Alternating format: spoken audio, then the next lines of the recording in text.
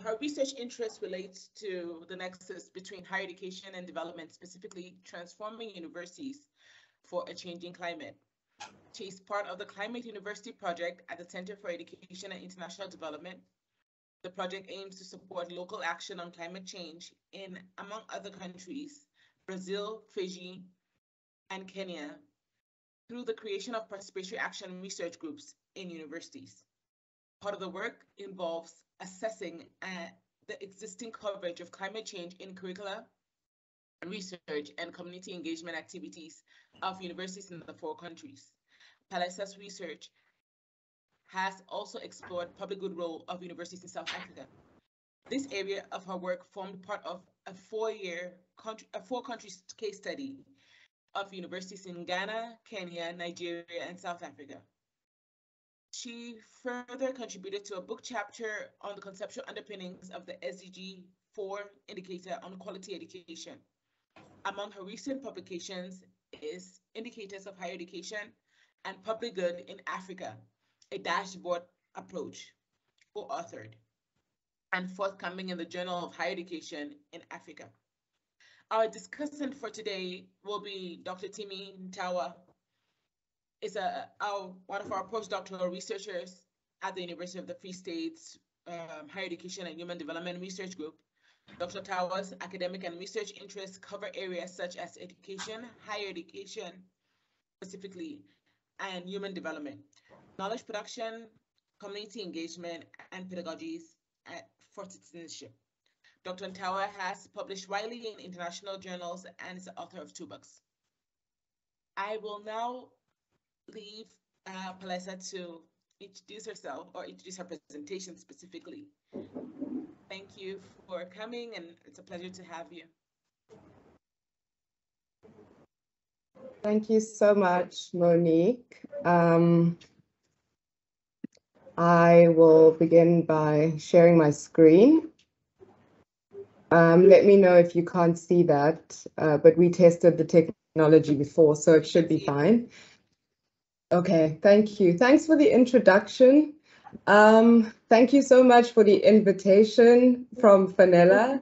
Thank you, Professor Melanie Walker, for allowing me to, participate on this platform and talk about a journal article that has yet to come out. So I'm not actually discussing anything related to climate today. I'll be talking about this paper titled Place, the Public Good and Higher Education in South Africa. And this was work that was done on a project that was a collaboration between scholars in 4 African countries, as well as in the UK. So the research was funded by the NRF, as well as the ESRC, which stands for Economic Social Research Council. The Newton Fund also contributed financially to the project, and the aim was to investigate the public good role of higher education in 4 African countries, and those were Ghana, Kenya, Nigeria, and South Africa.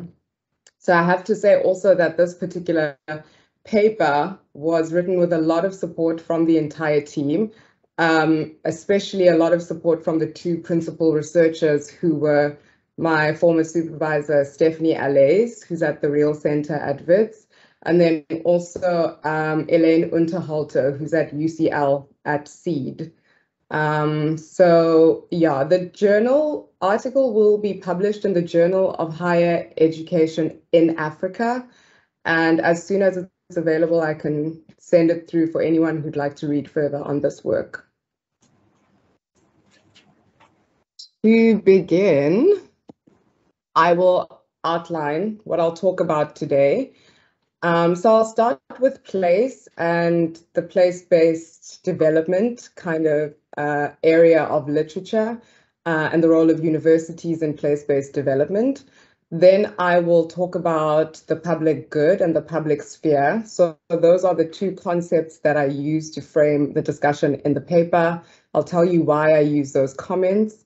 And then I'll go into a discussion of the role of universities in development under the apartheid government.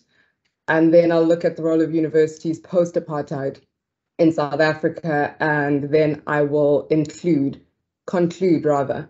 So in the main, then, what I argue in this paper is that there's a process of action that is arising or emerging among individuals in universities or groups in universities, as well as some members of communities. And this kind of action plays a central role in defining and contextualizing the public good role of universities, and the community and those in it is an important public sphere for formulating conceptions of the public good. So that's my main argument, and I'll get straight into the first bit of literature that I look at in the paper. So this body of literature problematizes the relationship between South African universities and place-based development. Mainly, it suggests that the democratic South African state has failed to prioritize and support the role of universities in contributing to place-based development. So I'll throw out a couple of definitions so that we all understand how I'm using these terms. So place-based development refers to the extent to which multi-dimensional development strategies, they're multi-dimensional because they include economic, social, as well as cultural well-being. So these sorts of strategies are relevant and responsive to the specific needs of a spatial location. So that location may be rural or urban, it may be a town, it may be a city, whatever.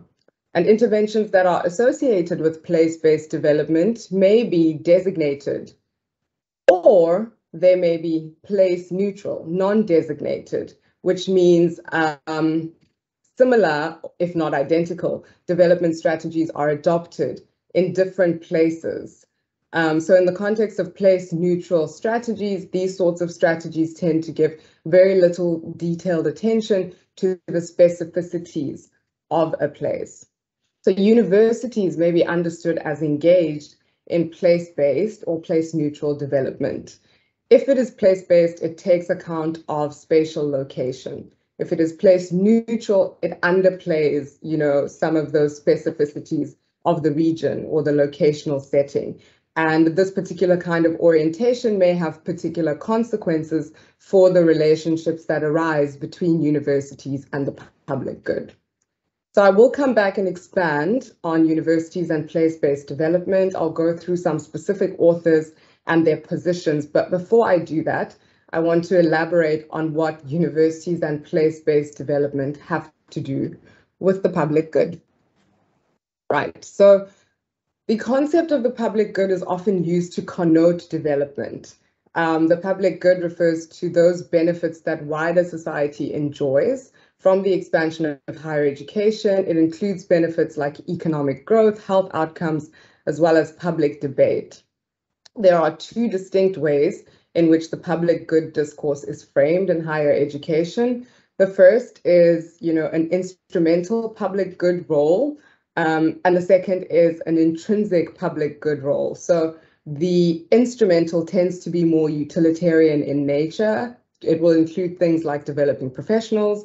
In contrast, the intrinsic will be a lot more about a kind of cultural goods and the kind of distributing the benefits of that as a good that arises through the university. So the concept of the public good is helpful to us because it allows us to think about place-based development in ways that raise a couple of really critical debates, which I can't touch on in this presentation. But one of the big debates is about contextualizing the public good. It is a concept derived from the global north. So the questions are, what does the public good look like, or how do we theorize it and enact it or practice it in the global south? And that's some of what I bring out in this paper. And within the literature on the public good, there is then a strand within it that segues into, what the role of the public sphere is in shaping the public good. So the public sphere, very quickly, is a concept that it's from the work of Habermas, and he discusses the public sphere as a public space where ideas are exchanged, formulated, They allow public discourse. And the one thing I want to kind of flag is that the public sphere needn't be spatially bound, but in this particular paper, that's how I work with the concept.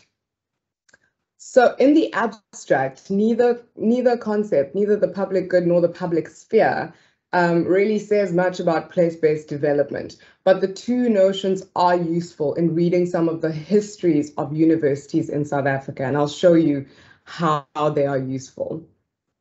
That said, both concepts, so I've mentioned the issues around contextualization of the public good, but for both concepts, they are plagued by a couple of analytic limitations. One overarching limitation that is relevant for both is that these concepts may conceal inclusions or exclusions. So they may conceal some substantive issues like who has access to the benefits that accrue to society through the public good, and who does or does not participate in the public sphere, where the distribution of the public good is deliberated. Okay, so after that definitional note, I'll get back to the literature on place-based development. So I make extensive use of a book titled Anchored in Place, Rethinking the University and Development in South Africa.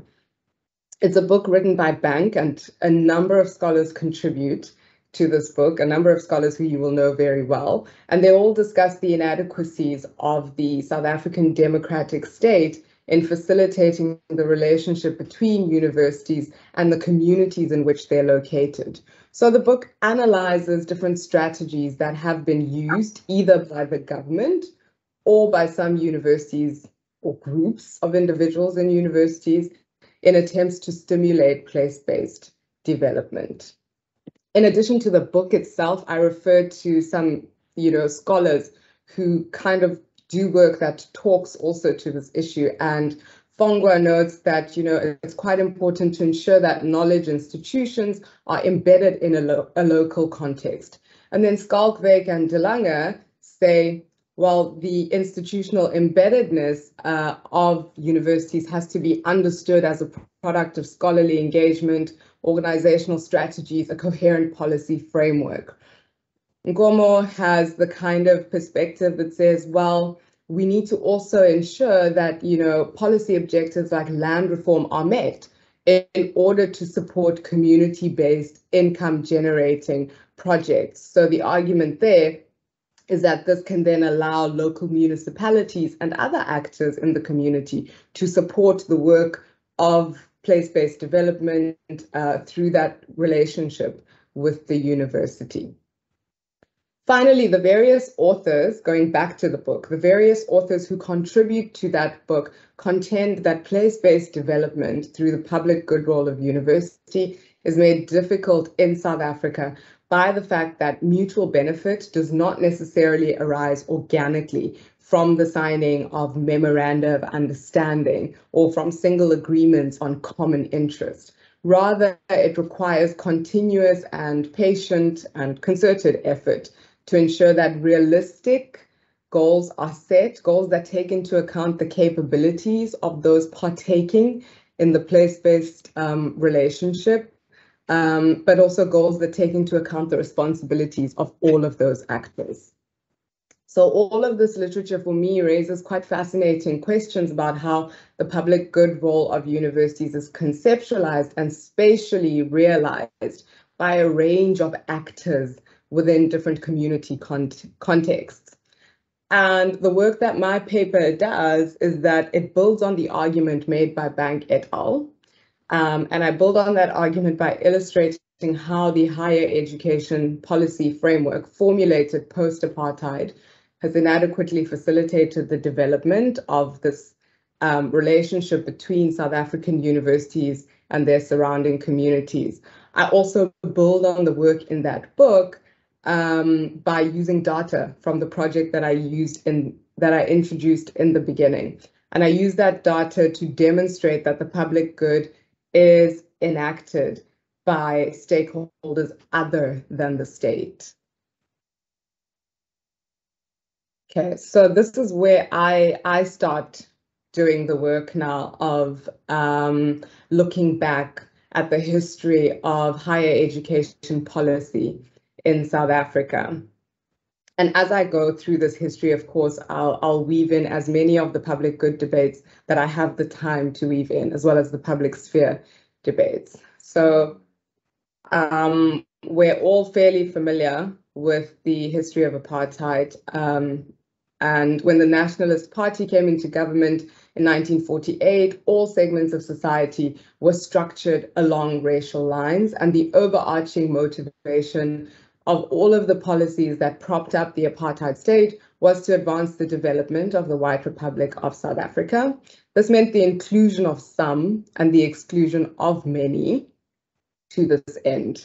So, for instance, until 1959, Afrikaans medium universities had traditionally limited admittance to whites only.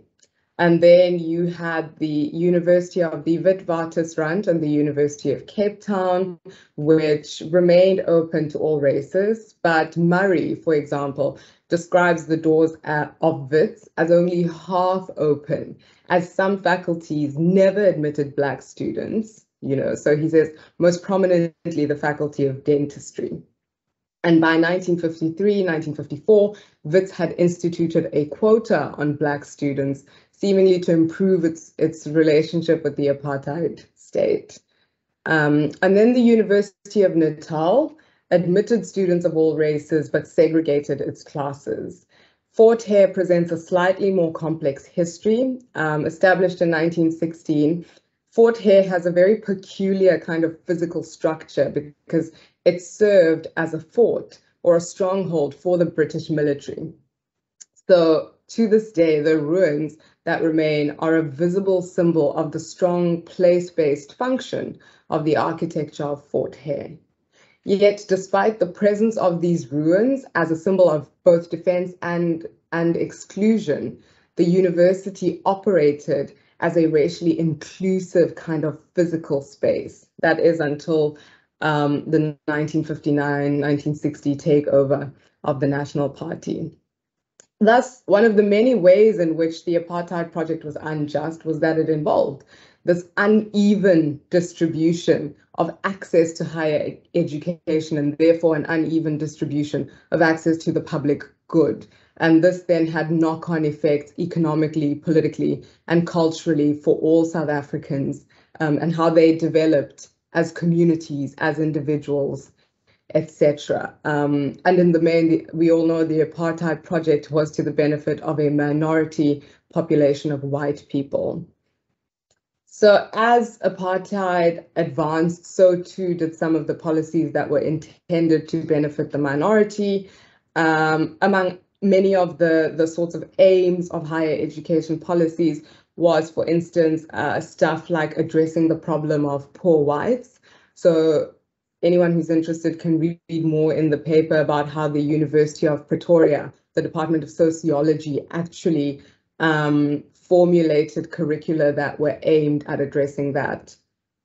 And then, 1968, the Rand Afrikaans University is established. Today, we know it as the University of Johannesburg. Its aim was to serve an urban Afrikaans-speaking population and serve that population by training students to keep up with the modern world, especially in fields of industry, media, and technology.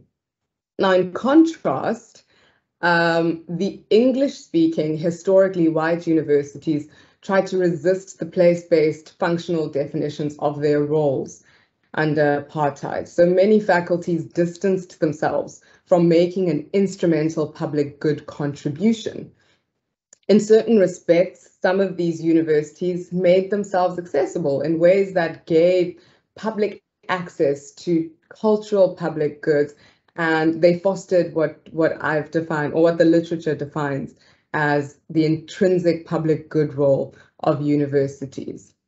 That said, some of these universities had groups of individuals who tried to foster a more instrumental public good role in the universities. So, for instance, the medical campuses of the University of Natal were very politically active perspective, the political aspirations of the Black medical students included using their education to uplift Black people. And these students went as far as criticizing Black students on other medical campuses for being too liberal, because they accused these students of directing their medical education towards lofty or elitist sorts of ends.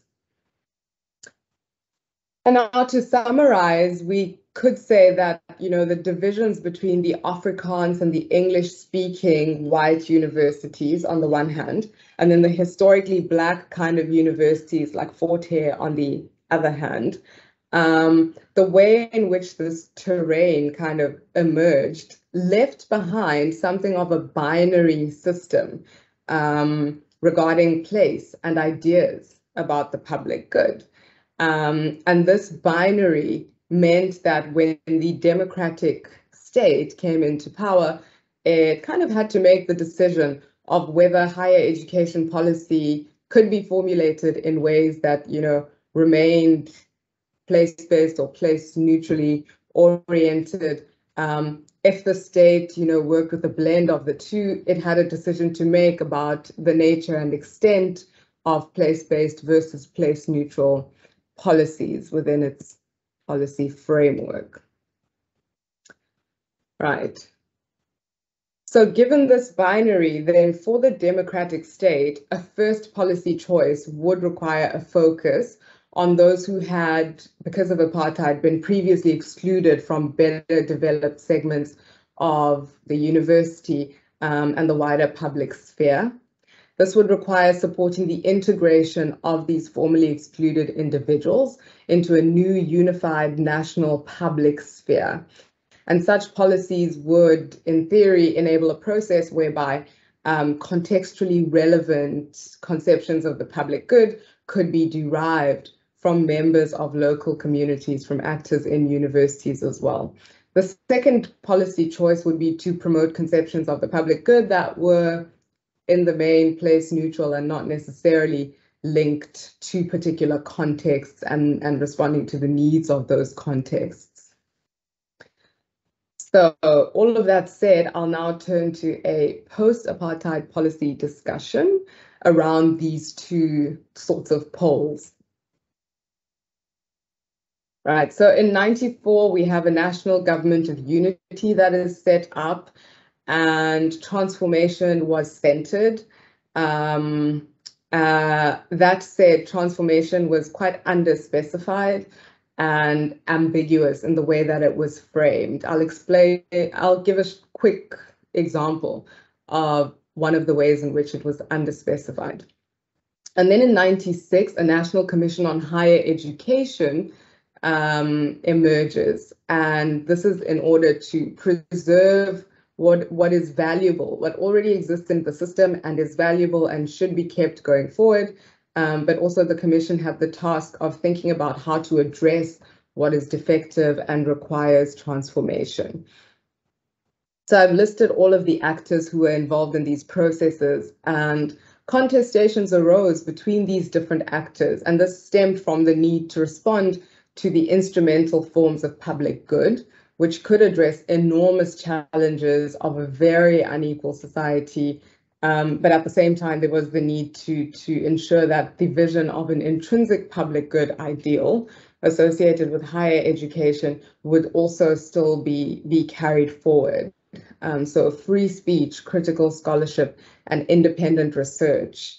So this policy document concludes that the instrumental needs that the post-apartheid higher education sector would address, these needs would be the development of professionals, knowledge workers, but these professionals and knowledge workers would also have globally equivalent skills, and they'd also be able to live and move in society as socially responsible and conscious beings. So the way that the instrumental is framed already, overlaps with some intrinsic idea. The document then also goes on to say that the intrinsic public good ideals would be pursued further still by ensuring that academic freedom and the space for universities to lead critical public discourse would not be infringed upon. And in the attempt to balance these potentially contradictory sorts of demands, the transformation project was formed in this kind of two-pronged way. So in addition to the overarching instrumental public good and intrinsic public good that are implied in this policy document, there were a number of sorts of areas that were spotlighted as areas that needed focus, and these included governance, funding, and quality assurance. So not only were targets established to increase participation rates, but targets were also aimed at seeing to it that program mixes were developed in order to meet the needs that had been stipulated. In addition, one of the major things was closing the gap between historically white and historically Black universities. Then in 2001, you have a national plan for higher education, which requires universities to develop and implement employment equity acts.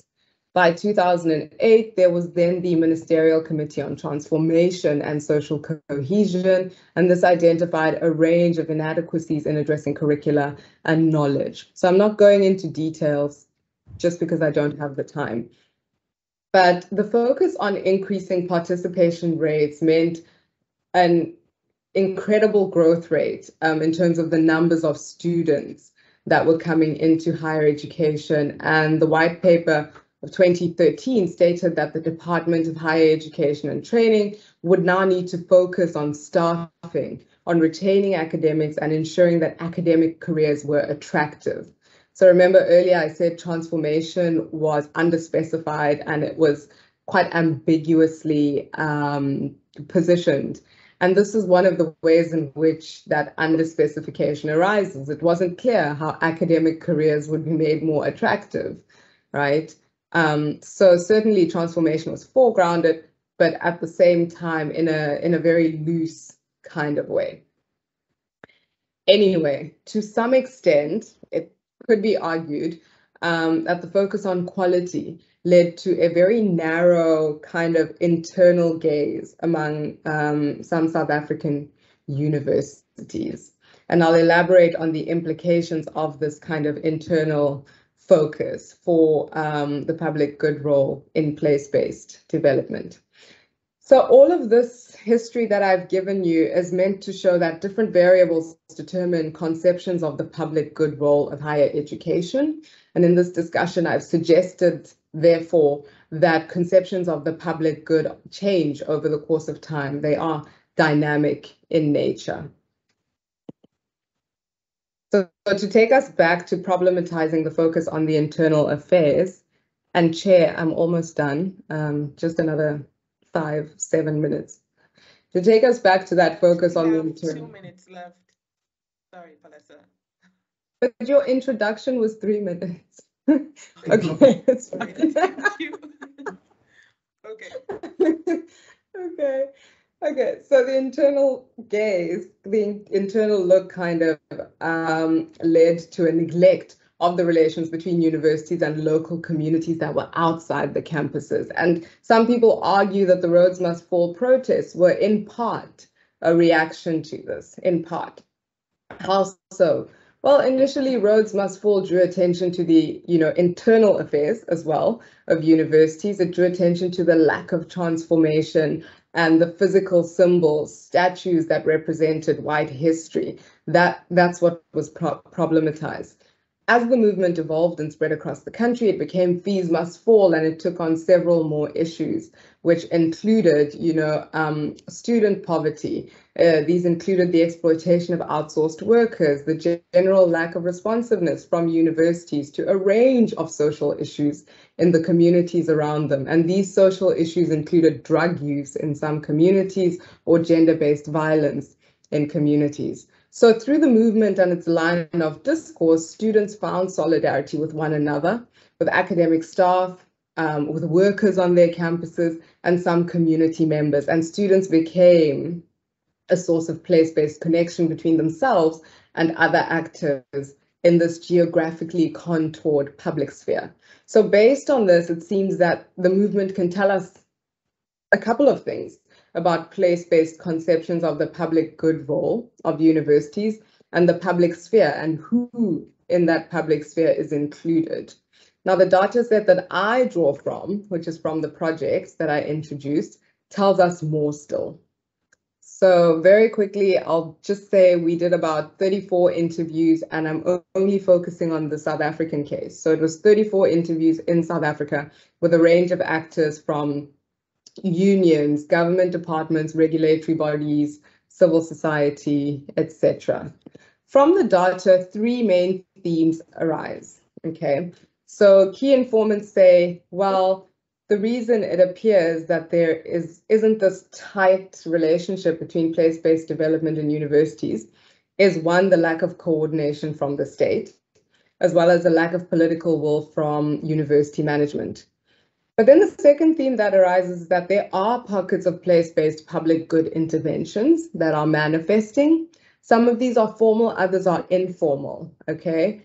Finally, the third thing that emerges is this widely circulating idea about the community and each individual's relationship to the community.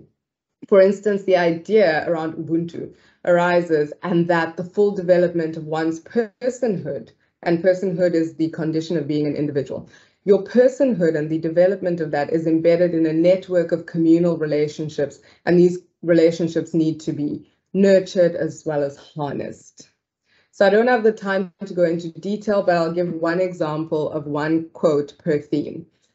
So in relation to the issue of the lack of state coordination, one respondent, a senior figure in public administration, expressed the importance of state coordination so that innovation policies would meet community needs. He says, we tend to have, a very kind of globalized sense of innovation when really we should foreground problems in the community. Next, a senior official representative from civil society, and this was from an organization working on lesbian, gay, bisexual, and transsexual, queer, and intersected groups. The activist said most of the work is being done by civil society. When you do see universities making a place-based contribution, it's because we have approached the universities. Then a senior official in government said, that, of course, the public good role is important. And if the distribution of the public good is spread across the network of relationships within a community, then it could even be the case that it's fine if some of the outcomes of universities' work are not commercially viable. So one of the things he also did was to, criticize the overemphasis on commercially profitable outputs from university research. He also stated that, the financial support that Black graduates give to their families and communities should not be referred to as something like a tax. We use the term Black tax. He said that has negative connotations. It is a good thing that graduates take, their private earnings and distribute them among the public. So he's also problematizing that false dichotomy between the public and the private. So I'll summarize and say that the data collected from interviews with key informants shows that the state is perceived as having failed, in fostering that place-based public good role for universities. Participants viewed the initiative for place-based engagement as coming from a few individuals or small groups. Finally, they also considered the public good as being something that can be realized if the public sphere includes those who are otherwise excluded. So to conclude, this is a very complex case, obviously, and you see from the interviews a kind of growing impatience around the more place-neutral kind of development policies, that are arising through the state. And through the action that happens on the ground, a more diverse kind of public space arises, and it's expressed through the concepts of relational personhood, partnership, and service among other things. And because the impetus for place-based development has come from certain actors and the communities around them, it raises certain advantages and disadvantages. The advantage being inclusion, but the disadvantage being that it seems universities are expected to play every public good role. And we must strike a balance and ensure that universities do not become too parochial as they strive to become relevant and responsive. Secondly, the other issue is that there's not much research available in South Africa on what more place-based interventions actually mean for the core functions of universities. Okay, thank you. Thank you to Palesa. That was an engaging talk. And thank you for keeping the time. These are distracting a little bit. I'm going to pass it on to Ntimi right now. Ntimi, are you with us? Yes, yes, Monique, I'm here. I'm here. Yeah. Can you hear me? Respond, and then please, if you have any questions for Palesa, please type them in the comment section. I can read them out, or after Ntimi responds, we just get into the discussion. Thank you. Thank you. Thank you so much. Palesa, it's good to see you. After when was that 2018 conference in Free State, and congratulations for finishing your PhD and for all the development that have taken place since then. And I'm happy to be hearing from you about public good issues of higher education and place-based, our anchor institution, which is one of the concepts that me and Sam have been talking about for a while now. And in our recent book, it also came out. It featured, and it was nice hearing from you. I would like to start my response from a different note, in a way, of looking at what's the core function of a university, whatever they are located, wherever they're located, what are their core function, and how do they navigate between safeguarding those core functions and also being relevant or showing their relevance to wherever they are located, to the local milieu. And we have many examples of those institutions. The land grant in the US, where some of the examples, early examples of what one would regard or describe as anchor institution, which were very much dedicated to, yielding some benefits to the local communities, agricultural innovation, all those kind of things. And I like the way you have mapped the trajectory, especially in South African context, prior to 1994 and post 1994, and how that notion has, changed, the tone and the notion and the understanding of what a university should be doing, wherever they're located, but how history has played out in terms of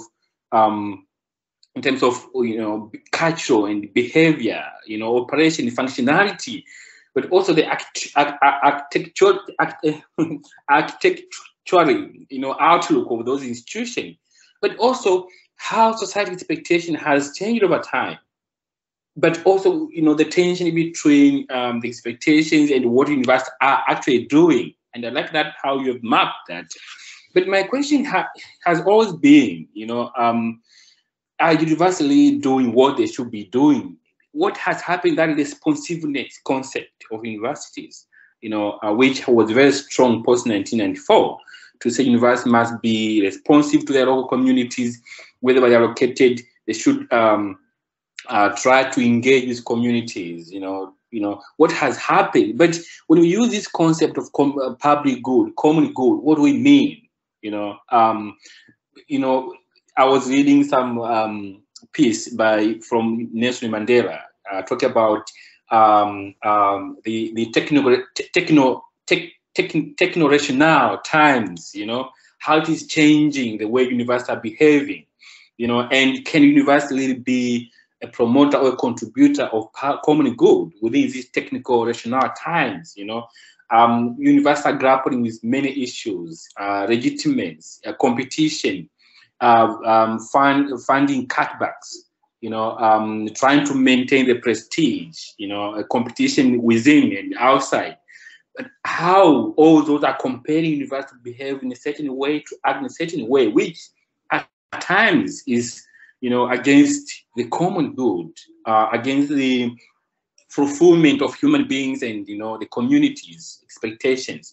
So when I was listening to you, I was asking myself, from teaching and learning point of view, how those things the common good the intrinsic, within the place-based, can be achieved, from preparing student point of view, from, you talk about academic freedom, how can that be, looked from a public good point of view? Academics really contributing that, they take that citizenship role of an academic, from student point of view, are we training that direction? What are we cultivating, within the place we are located? Our university promoting the change, values of equity, democracy, within social justice, within their location, under what conditions are they doing that?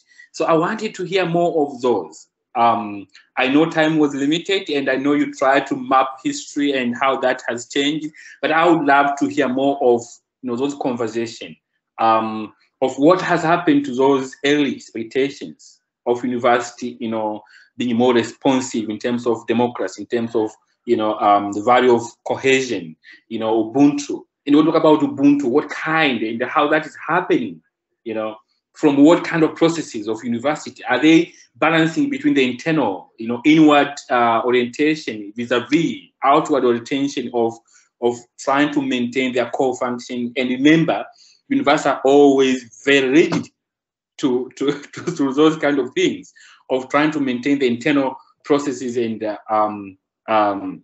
external expectations. So in a way, the place, for me, the place-based concept or anchor institution really give us more expansive way of thinking about what the university can do, within the settings in which they're located. However, I think we need to go beyond that to begin to interrogate this notion of public good in terms of what exactly are we talking about. And I know there's one paper you and Elaine and Alice, you talk about the indicators, of public good. What are those? Those intrinsic, from a student point of view, from research you are doing, from engagement, public engagement. What are those indicators that may, help us to begin to say, oh, there's public good here, and how that university look like, as I say, how that university look like, wherever they are located, So I would end there, and I'll just try to pose some questions, but also really try to provoke the conversation even more. Thank you so much.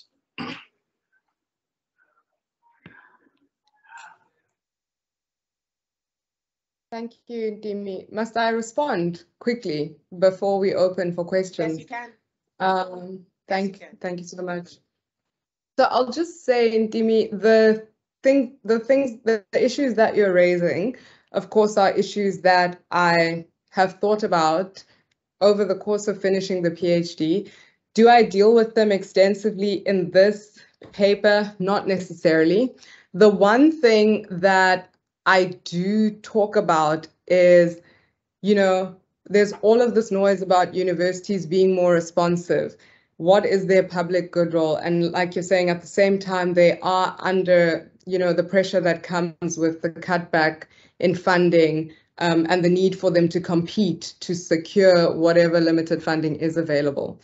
So all of that exists, yet at the same time, there is a part of the literature, Flutie et al. Write about the fact that, one major issue that cannot be ignored is that South African universities have what they refer to as a weak academic core, and that they use that term to talk about what you are raising. What are the actual main functions of universities, right? In terms of teaching, research, and community engagement. To what extent are universities capable to do the work of fulfilling those functions? And when they say weak academic core, they're talking about a range of things, not just the fact that, you know, research outputs are scant, but there just aren't enough academics in our universities. For example, the staff profile, the number of academics with actual PhDs affects the academic core, its strength, and thus the ability of the university to perform certain functions. And then Castell says, yes, that's true. And I think he'd worked on this before them. And he said, given that, the more we ask the university to do, realistically, is it able to keep carrying out more and more and more and more functions, given that it already seems fairly fragile, for lack of a better term? So I think these are questions that I am posing to the group to think with me together about, because I don't have answers, right? And then the other interesting debate that arises in relation to the issue of Ubuntu is problematizing Ubuntu and the fact that, you know, communitarianism is juxtaposed with, you know, Western sets of values about individualism and competing. So Ogube writes this wonderful book about, can Ubuntu coexist, you know, with the Western values that arise from the, you know, traditional university, which, depending on your view, is historically a Western institution, but there are scholars who disagree with that, right? So I think all of these issues intersect in fascinating ways for South Africa, ways that really ask us to think about what a public good looks like, given that we are, you know, we are trying to make normative assessments, whether we admit it or not, about what universities ought to do. And given that, what do these concepts help us to do? What don't they help us to do? And yeah, I appreciate your response, and it's given me some stuff to go and think about myself. I'll stop there and take other questions.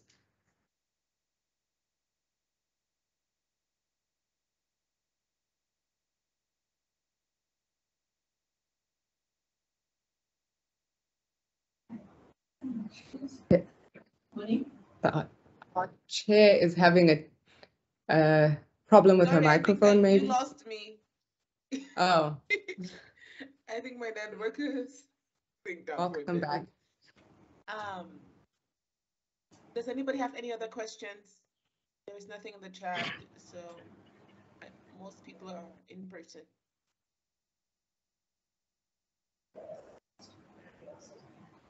Yes, Prof. Walker.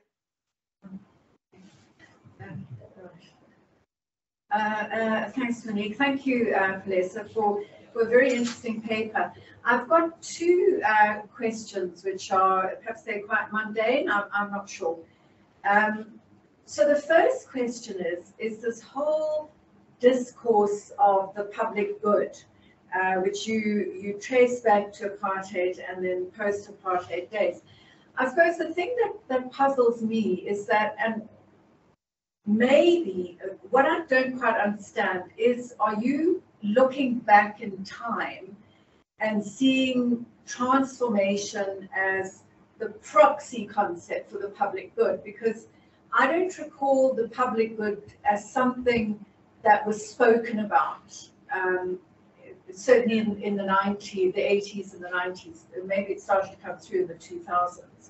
So this reading back of the concept into these developments, what are you doing then, and what are you trying to do then? Is it a proxy for transformation? That's the one. The second thing relates really to my own, I suppose, limitations in trying to grasp quite what is meant by place-based. So there's a whole literature on universities and regions and universities and cities, and the kind of range, it's simply having a university in a particular town or place. brings development, it brings people, it brings expenditure, it brings employment, and so on. So I guess that's one way of thinking about a place-based university.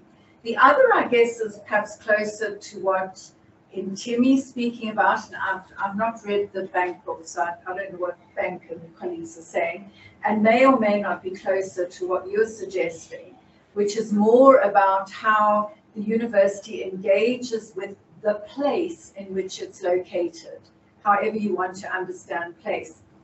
If it's the latter, and maybe it's the former as well, it seems to me that there are a range of potential or actual place-based contributions which universities are making for all the other sort of challenges that they face in relation to the professionals that they educate in their universities. So, for example, nearly all public universities in this country have a law clinic which offers free legal aid. And I've been looking at some of these, and I think their contribution to their local communities is absolutely astonishing. It's really very, very important, and it tends to be funded through a mixture of the university, the law, and the law societies. You've got dental and medical faculty students, and I guess medics who offer free clinics in poor communities. Students work as interns in clinics and hospitals and so on. The same for social workers who work for social work students who work in local NGOs, work for governments, and so on. Architects, certainly in this university, I can't speak for others, who work on things like low-cost housing projects with the community and so on. So I think that I hesitate with the teacher thing. I'm not going down. I'm not going there. Thank you. So it seems to me that potentially, and perhaps actually, those professional education spaces and schools and faculties do make a substantial contribution in relation to the university and the place in which it's located. And maybe they do the other kind of place-based thing as well in terms of the regional or urban or local development. So thank you. I think it's very interesting, and I look forward to the paper, the publication. Yeah. Thank you so much, Professor Walker. I'll start with your second question. I certainly agree with you. And I think it's also true that there are a number of faculties that are sort of closer to the spatial communities that universities are in. And therefore, those faculties tend to be able to do the sort of work that makes a significant contribution, as you're saying.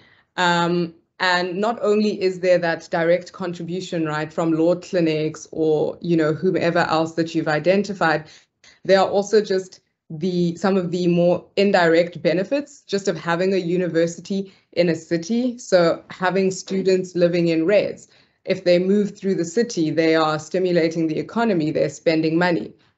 That's an argument for the place-based contribution of universities. And the argument is that that is quite a strong contribution, regardless that it's indirect. In addition to that, there is the fact of, universities require infrastructure. The maintenance of that infrastructure creates work, both on the campus and off the campus. So I certainly agree with you that there is a lot to be said about universities, about what universities do contribute to places spatially. I think what my paper is trying to suggest is that there are ways in which a more kind of bottom-up public sphere role is emerging, and that requires, some thinking about the ways in which that changes some of the place-based contributions that other actors make in the public sphere. And then, of course, there's the difficulty of measuring those contributions. So like Ntimi said, Tristan and I have written on a public good indicator where we're not measuring, sorry, we don't measure. we're stating that it is important to bear in mind that that which can be measured still matters. So solidarities and considering safety on campuses, those are some of the things that we bring into the indicator. So I guess the aim of my work is to build on what we know is happening with law clinics or other sorts of whatever actors on universities, plus the indirect benefits of student spending and infrastructure development, plus now this more and more inclusive kind of public sphere. I don't know that the paper actually does that it achieves that. You can read it and let me know. And maybe I need to write another paper that, you know, does a little bit more of that kind of discussion and presents more nuance. And then to your second point, transformation, yes, you are correct. And I failed to mention this in my paper. I think there are a number of terms that I'm using as proxies because they connote. So I said the public good connotes development.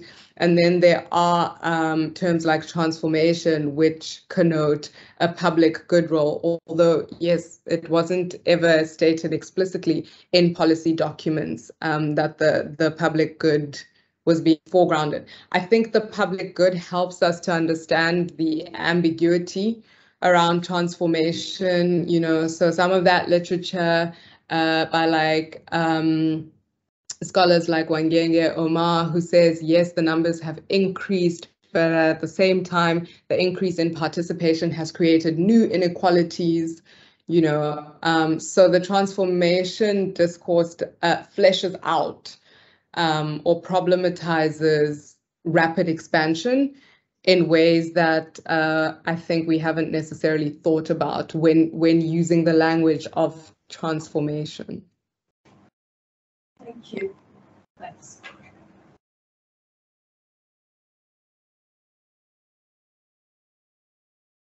Sure. Sorry, I thought my mic was on. I wanted to ask if there's any other question from anyone else.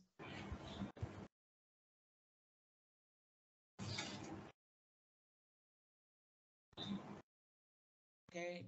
If no questions for now, just give Palesa a round of applause. Thank you.